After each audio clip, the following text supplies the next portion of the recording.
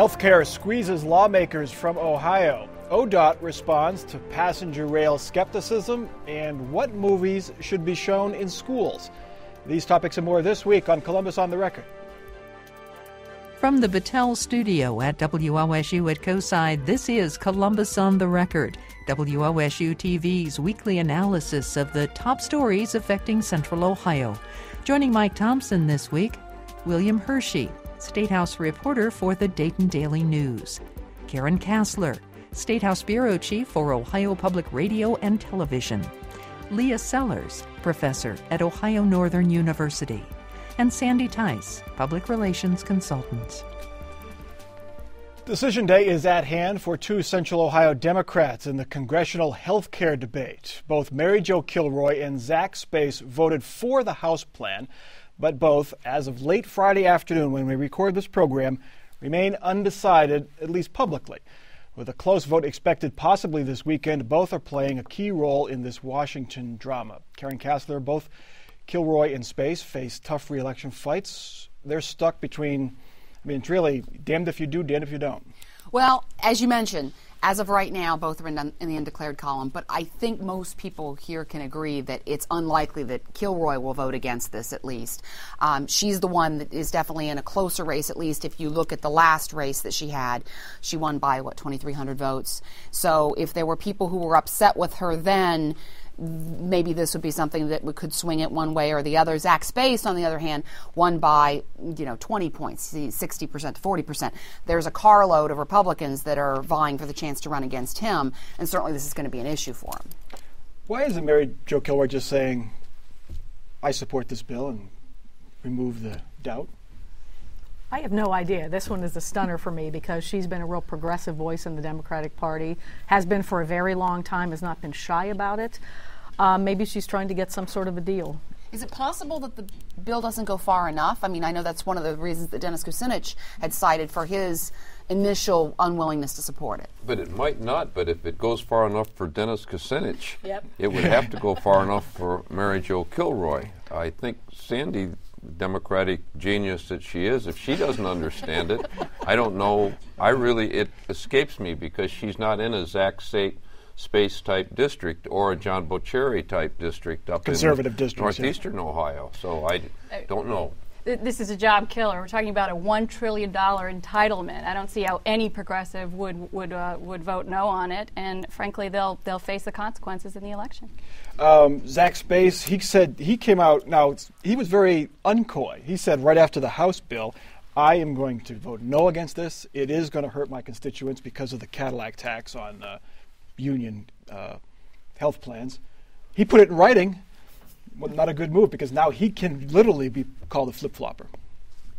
But again, right now, as of when we do this, he is still undeclared, and maybe he's trying to find a way to soften that a little bit and find a new way to express his reservations about it, but still vote whatever way he wants to vote on it. So, and he and other Democrats are looking back to 1994 when Governor Strickland, then Representative Strickland, Representative Fingerhut, now Chancellor Fingerhut, voted for Bill Clinton's tax plans, and they both got a 2-year trip to Washington, and then they were sent home. These people don't want to be sent home, but they're balancing two things. They don't want to hurt President Obama, who has made this a key issue in his presidency right now. They don't want him to look bad, but they'd like to stay in Washington. So it is a tough choice. Let's look at the debate on this. And an example of the debate happened this week outside of Mary Jo Kilroy's offices, where protesters from both sides gathered to say vote yes or vote no on the House bill. Let's take a look at it. How you doing, dude? No more freebies! You over here looking for a handout, you're in the wrong end of town. If you're looking for a handout, you're in the wrong end of town. Nothing for free over here. You have to work for everything you get. Yeah. Well, that's good to know. This is America. Good to know. No, I'll pay for this guy. Here you go. Start a pot. I'll pay for you. I don't want a handout. I tried. No, I'll decide when to give you money. There, there's another one. There you go. You love a communist. Go, start the pot. All that can be corrected. No more handouts. A lot of instances. But this takeover with 35 500 words of For Cuba. shall. It's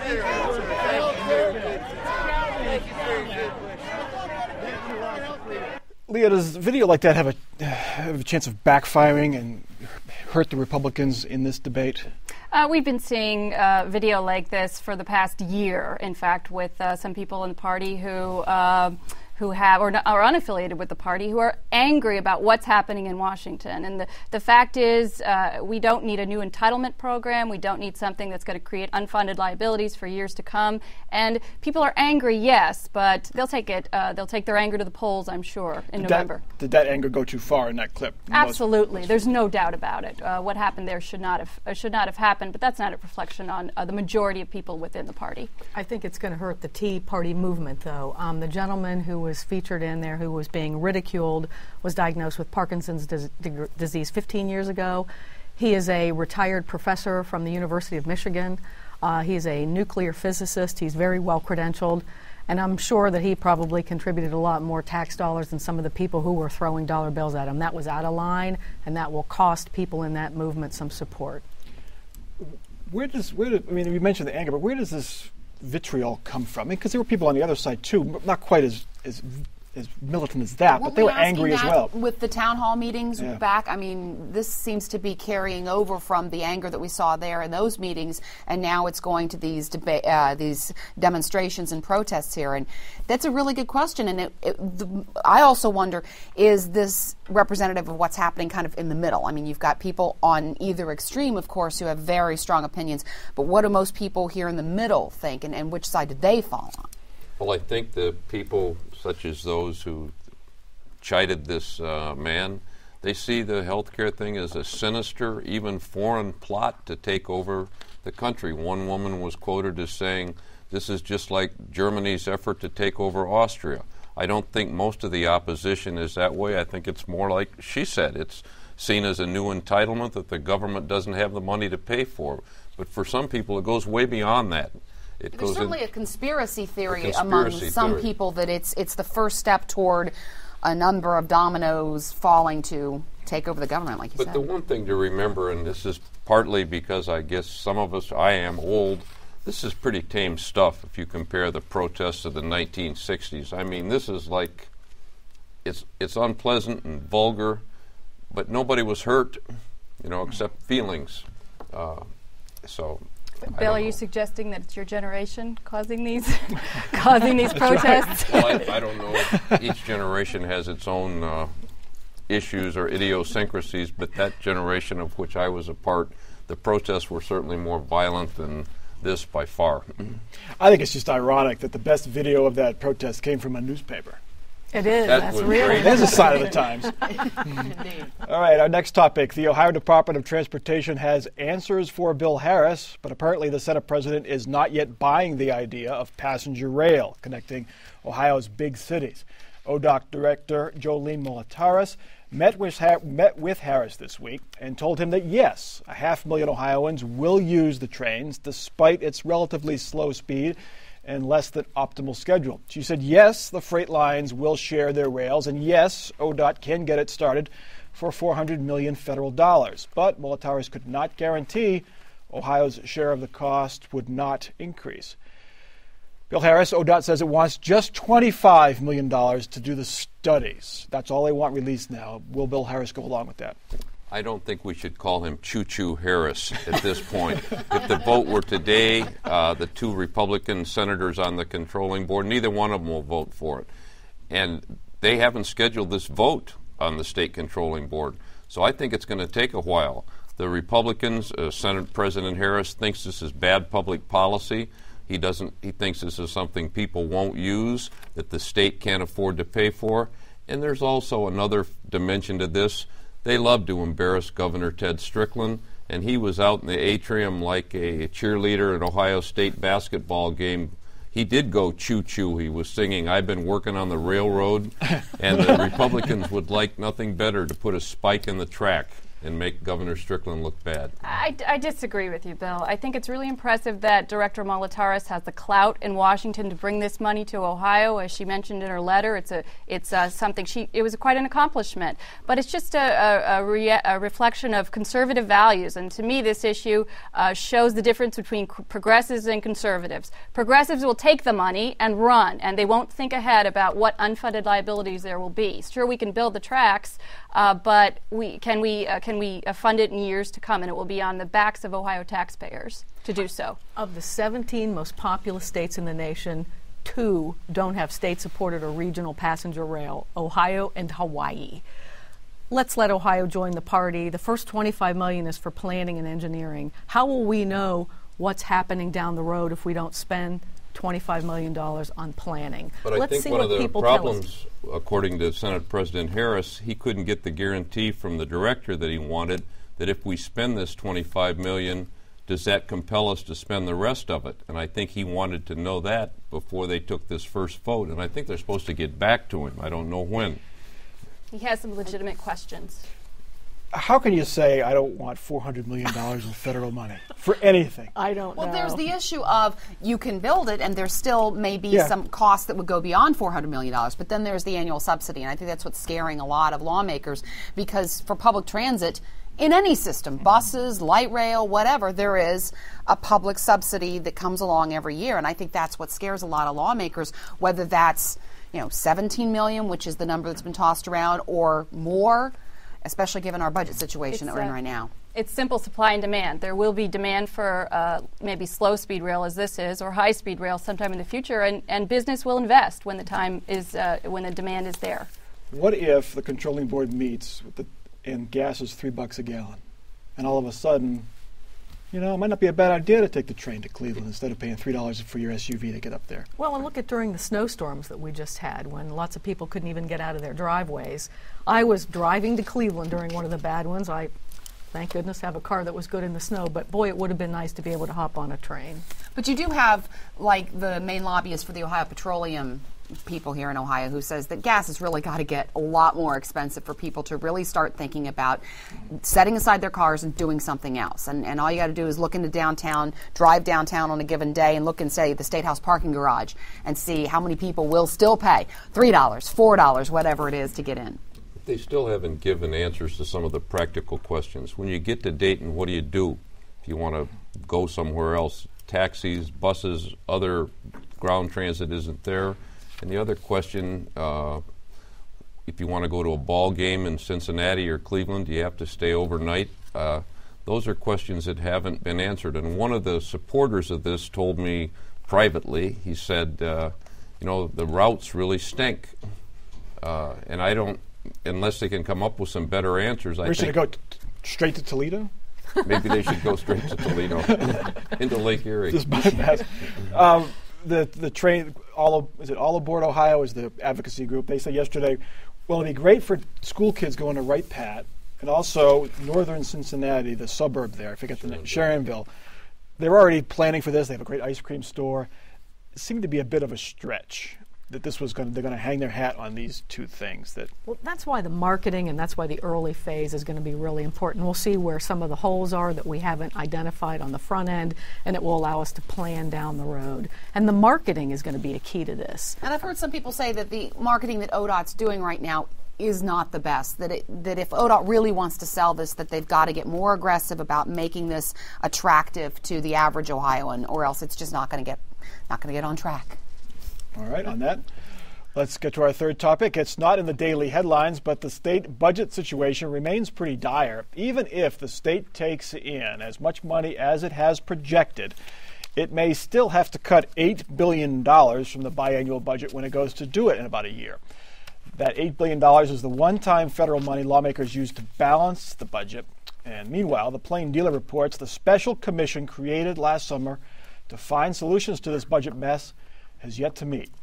Now, Karen Kasler, if they don't meet soon, they're going to start to give government commissions a bad name.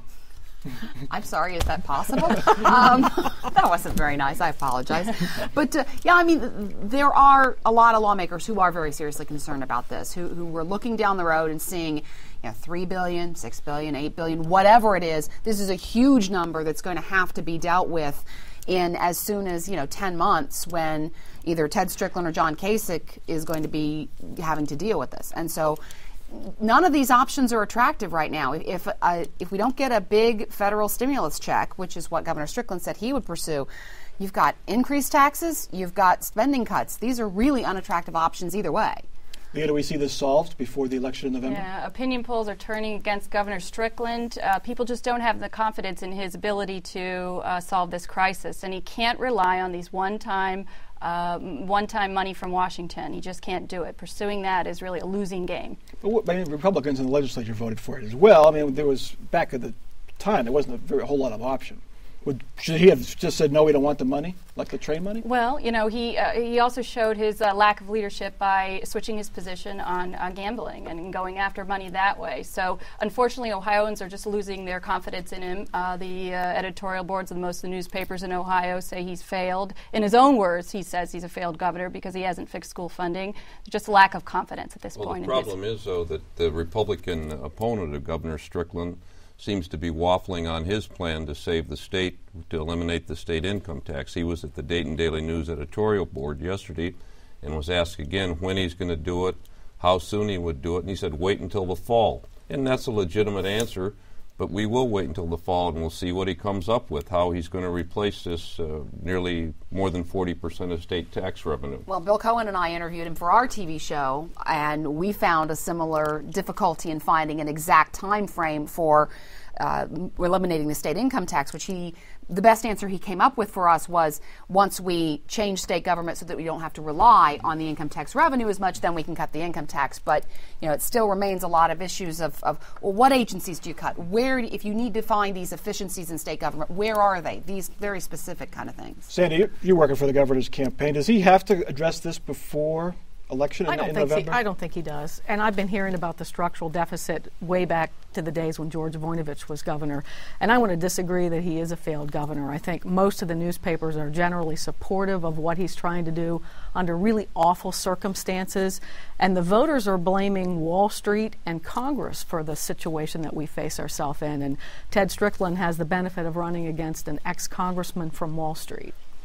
But when you look at neighboring states like Indiana, who have a budget surplus, it's not just this worldwide global crisis. States can do it if they have the right leadership. And there was a national study done by Pew that looked at states in fiscal crisis. Ohio wasn't even in the top tier. So we're getting lots of high marks for doing some pretty strategic things under really awful circumstances. And the governor has said, at least when we interviewed him right after we interviewed Kasich, that there are options that he may consider if federal funds don't come in, assets the state could sell off or lease. He wouldn't specify, but he says there are options. Here's another option, topic 4, something that has been promised to help the state budget is the expansion of gambling. This week marked the official start of the campaign to move the Columbus Casino. It's called Stand Up Columbus. It wants Columbus and all of Ohio to vote to change the Constitution to move the casino from the Arena District to the west side. Cindy Theis, you worked against this proposal back in November. I'm curious to get your take on this. What do you think of this campaign? I actually worked against the original casino proposal. I think this will win handily. The casinos were very popular in pretty large urban centers where lots of people live. Cleveland and Cincinnati voted overwhelmingly for the casinos. And one of the things that this group has going for it is very concise, clear ballot language. If you know nothing about it and you walk in and you read it, you'll realize that this will do nothing to change the Cleveland casino that voters wanted, or the Toledo one that they wanted, or the Cincinnati one that they wanted.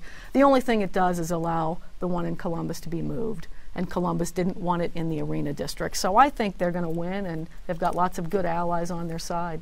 It's going to win, and so this will be great. All the rich people can move downtown and have their high-rise condominiums where the casino was supposed to be, and the casino can be out on the west side where they can exploit the people who can least afford to gamble. It's interesting to see how the leadership in the city has changed its position on the evils of gambling to the virtues of gambling as long as it's out on the west side. What was the alternative, though? I mean, the alternative would be to try to change what had happened. The alternative is that's what people voted for. Let them build it there. But not Central Ohio. Central Ohio didn't vote for it. The people of Central Ohio, did they secede from the state? No, but Franklin County and all of the surrounding counties voted against it. And I think it's nice to have the local people have some say in where the casino is going to go. Leah, what do you make of the campaign Stand Up Columbus, to Bill's point? I mean, Columbus did stand up and they said, we don't want a casino.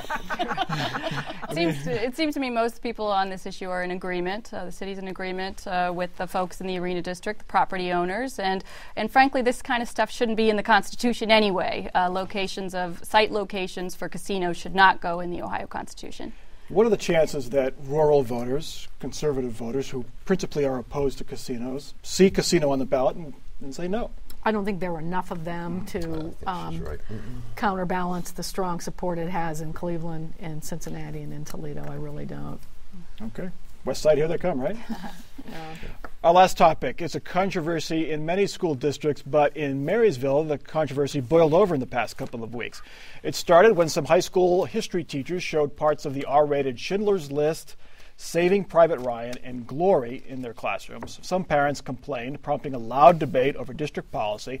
They basically have come up with a revised policy that allows parents of high schoolers to opt out of showing or having their children see R-rated movies or PG-13 rated movies. Leah Sellers, should schools be showing these movies?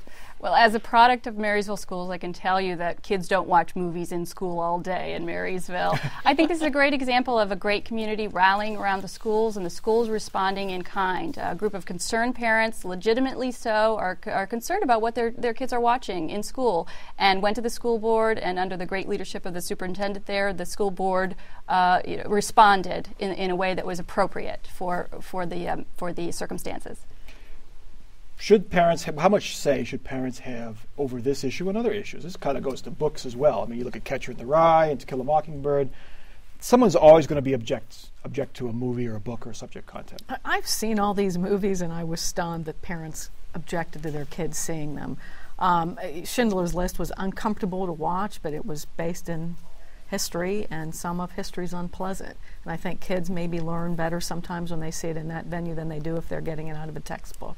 Well, and I can remember the first time I saw Schindler's List was on television, regular broadcast television. They aired it with all sorts of disclaimers, but they aired the whole movie in its original form. And Sandy's right, it was terribly uncomfortable, but it was that visual representation in a story format really helped me to understand some issues, and I think a lot of kids would respond in the same way. Yeah, I mean, these are just very graphic. There's some nudity, especially in Schindler's List there was, as how the folks were treated, but there wasn't. It was basically historical, harsh reality, basically. It wasn't Harold and Kumar go to White Castle or The Hangover. I mean, these are historical movies. Which are educational in a totally different way, by the way. You watched in your school, growing up, apparently. Well, we had reward movies, I guess. You know, if you sold enough cookies for the PTO or something like that, you got a reward movie. But to your point about parents being involved, I went to a hearing about changing the law on teaching sex ed in schools, and there was a question that was asked of a sex educator, what about parents? Parents should have more role. And the educator said, well, every year before we teach this class, we invite parents to come and learn about what we're going to tell the kids, and 5 parents will show up out of a class of 30 kids. So, the parents that are concerned, the parents who turned out for this meeting, they absolutely should have the right to say, I don't want my kid watching this or whatever. But, to get every parent involved might be a bit of a stretch sometimes. PG-13, should they be allowed carte blanche in high schools? Most of the kids in high school are over 13. Perhaps some freshmen. Why not? I mean, the Motion Picture Academy or whatever it's called rates those movies, and they have a pretty tight screen on them. My kids are big kids now, but when they were little, we carefully screened what they were watching and what they weren't allowed to watch, and I thought the ratings were always appropriate. Don't most high school kids go to R-rated movies by the time they're 17 anyway? Yes. I mean, but like you said, maybe choosing different subject matter. Well, some kids, they do, but there's a difference between showing them at school and your kids going to the R-rated movie. I think it's fine for the parents to stand up and talk. I think the educators and the school board who are elected should make these choices, and if the parents don't like them, they should vote them out.